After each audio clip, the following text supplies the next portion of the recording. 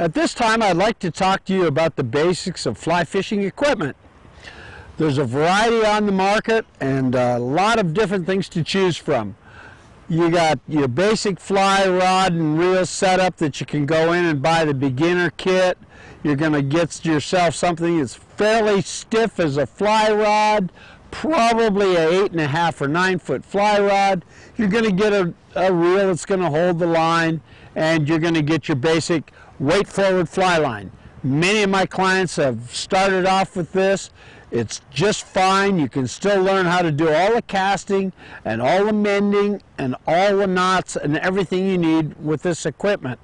As you advance and you become a better caster and a better angler, you will become more selective in the type of equipment that you like to use. Myself personally, I like to fish trout rods that are much shorter. I like the light to medium action fly rods, so anything from 8 foot to 8'6" for me is preferable. If I do get into streamer fishing, like we did a demo not too long ago, I like to use a little bit heavier rod because I'm using a little bit heavier sinking line. But generally, the fly rods are similar. The graphites and the materials they're using these days make these fly rods really a pleasure. They're lightweight. They got beautiful reel seats on them.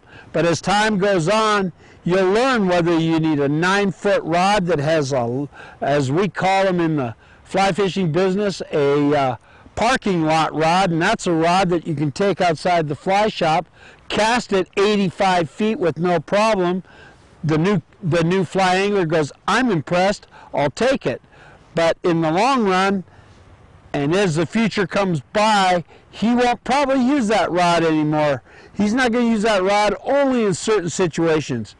Most of the rivers aren't that big. Most of the rivers, especially for trout, don't require that kind of casting distance.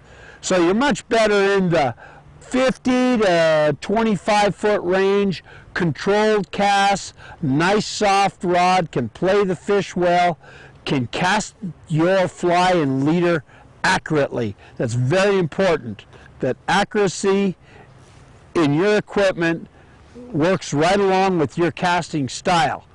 Anytime you cast a fly, you should have a target in mind to cast at. Just as if you're casting at a trout that's rising, you got to be able to put the fly right where you want it.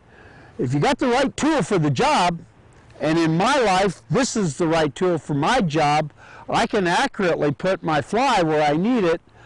That's the tool that you're going to end up using. Whether you got 10 fly rods, you're going to go back to your favorite.